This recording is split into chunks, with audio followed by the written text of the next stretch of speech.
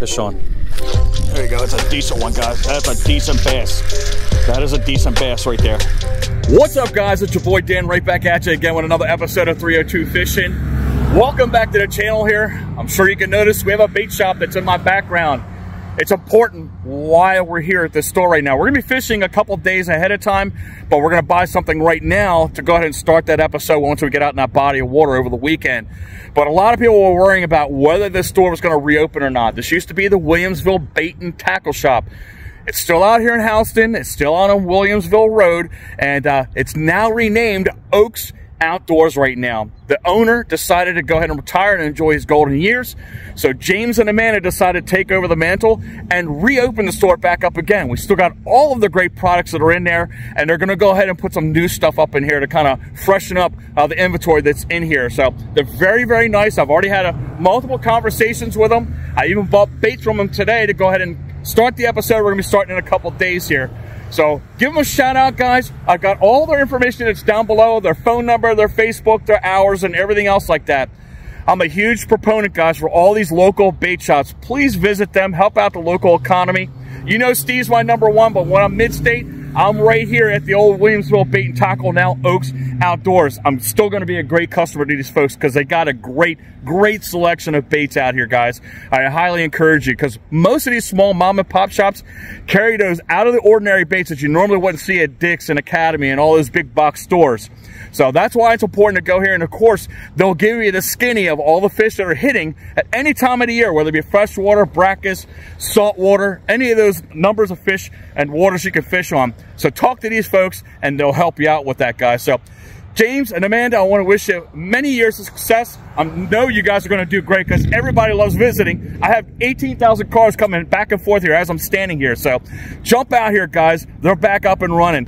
Traditionally, I would not start on this end of the pond. You guys see me here many times. I would always start right where I got out of the car, work my way down the shoreline, and come down to the deep area. However, I'm sure you can notice the waves. They're blowing from my left to my right. Got a nice gust of wind coming out of the fields right here. So we're gonna work with the wind. We're gonna go this way, down the shoreline towards my car, fishing the bait that I got out of Oaks Outdoors there. So stick with me and we'll describe that in a couple seconds, and then we'll start casting around and getting some fish on the end of the line here, hopefully. Let's go ahead and show off what we're getting ready to use today here. The bait that we got a couple days ago out of Oaks Outdoors out of Houston, Delaware. This bait has been around since maybe the mid-70s. It's been around since I've been a wee little lad, and it's been through multi-generations. A lot of kids learned how to fish with this particular kind of bait that we're gonna pop up in front of you. Mr. Twister kind of started off the game back in the day. However, several companies have come by and obviously copied that bait. And the one we're gonna be using today, again, they've been around for quite a long time. They got a reputable lures and soft plastics. That will be the Berkley Powerbait. That's what we're getting ready to use right now. This is a power grub.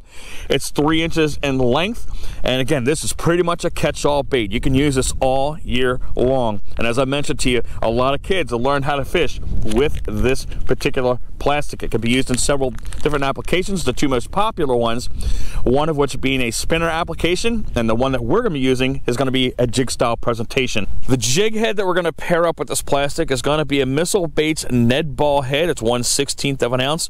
The wind is not too bad. We should be able to have a good castability with it, and it should be able to get down on the bottom where I want to go ahead and drag this bait across here and hopefully get that strike on with these fish.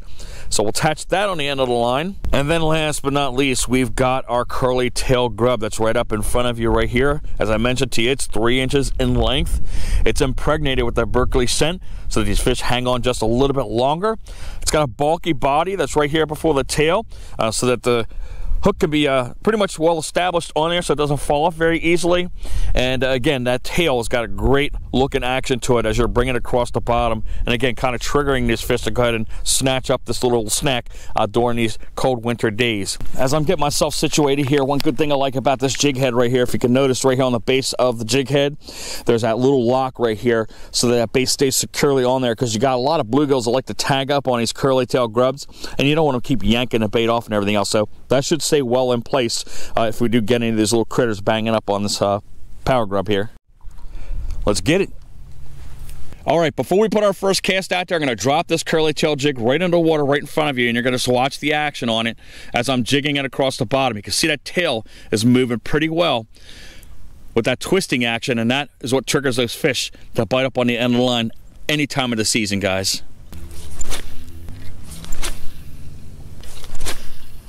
Keep moving along.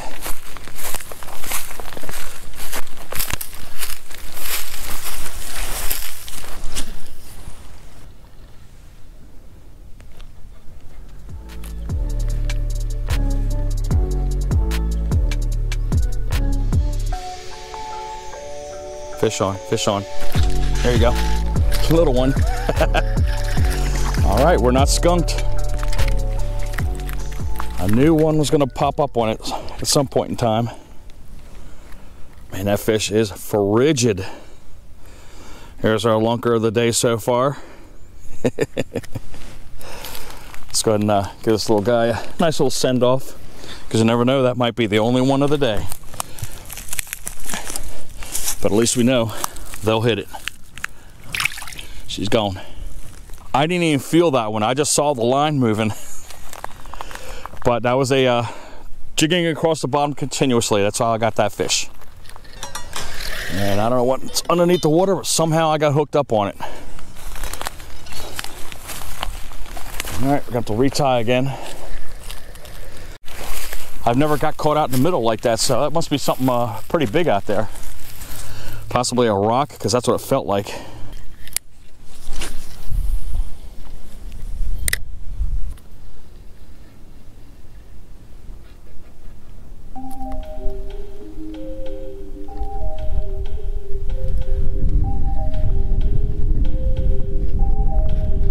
Fish on. There you go. That's a decent one, guys. That's a decent bass. That is a decent bass right there. All right. All right. There we go. There we go. There we go. I don't have a scale. I think I lost it. But if I, oh no, he just came off, guys. Oh, we just lost him.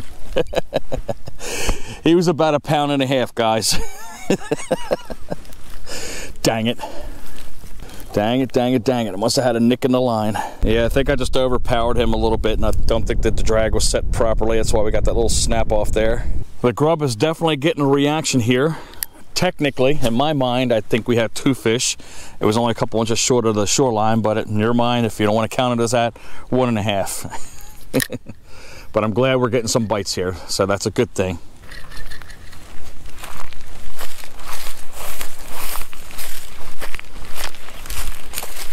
Scared the crap out of me. I know everybody was walking down the path. How you doing today? Good, how about yourself?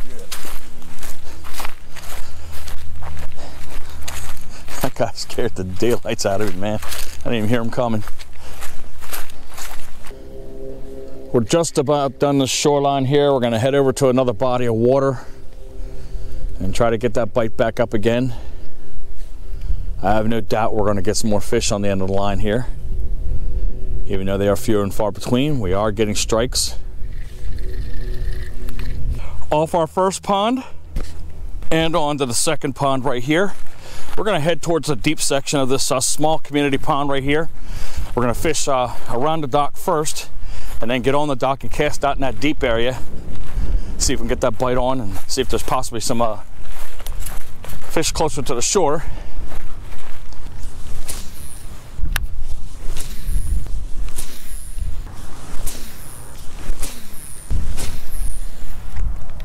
One thing I'm super excited about, today is I think the 12th of February, exactly 1 month from today, it'll be daylight savings time and we're gonna have way more light to fish on. We're already seeing the increase in light already. Normally in the winter it's like 5 o'clock when it's completely pitch dark out here. However, we got an extra half an hour light right now, 5:34. That's sunset. Of course, I didn't have my camera on. I didn't get the strike, but we got a fish. I got it on the drop, but that took a long time to get to that fish right there, at least over an hour. But as soon as I flipped over 2 casts in on that black curly tail grub, we got another lunker here as I'm getting ready to lose my balance. But let's get that fish out there and we'll try to get one more and then we'll head off onto that last pond there. I think what we're going to do is we're going to take our only dink we caught on this pond and move on to our final pond of the day here. I think we're going to do pretty good with the grub on this pond. One good thing is we've got all the reeds chopped off right here, so I don't have to worry about getting hooked up with this little jig here. But when I drove up here, I saw a little bit of action over here on my right-hand side. So I'm going to throw a couple shots here, but our main focus right along the shoreline, right up to that point. And then we're going to go over to the other side of the pond over there where those pipes are at.